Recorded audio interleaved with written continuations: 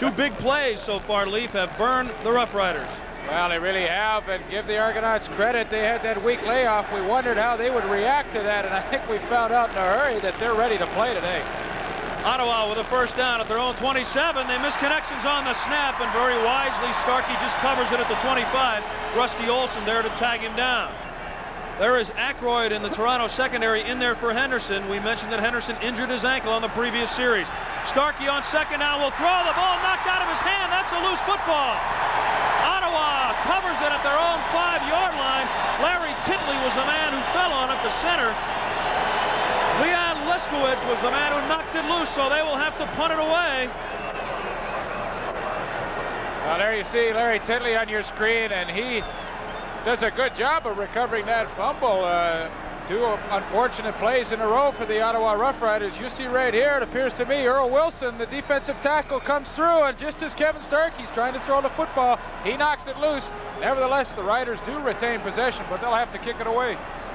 And they'll have to kick it out of their own end zone. Jerry Organ will do the kicking, and he'll be booting it to either Jan Carinci or David Newman, standing in Ottawa territory. And the kick is blocked. It's still loose at the 5-yard line. Reed picks it up for Ottawa, and he gets to about the 15-yard line. Ed Jackson was the man who blocked it for Toronto. Now the Argos have the football, and this crowd is loving every minute of it.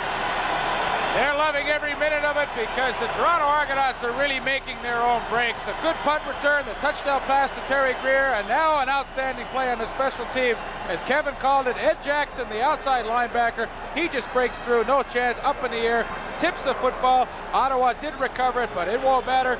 Toronto's in great scoring position. You know, Leaf, it looked like on the replay, as you can see, John Park didn't even block his man. Number 24 just let Jackson come right through. Well, Bob Obilovich is going for the touchdown. 3rd and goal. Remember, in Canadian football, 3rd down is your final down of possession. They need a yard. It's Minner, and Minner fumbles the football, and Ottawa has held, and they've recovered it.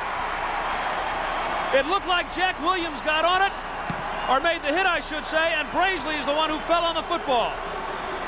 So Ottawa with a big defensive stand. Bob Obilovich, you see him on the sidelines. He can't believe it. It appeared as though Cedric Minner was going to be into the end zone for the touchdown, but 75, Rick Sovieta, comes through from his linebacking position, and he gets a hand on the ball and strips it loose. Carl Brazeley makes a recovery, and what a break for the Riders.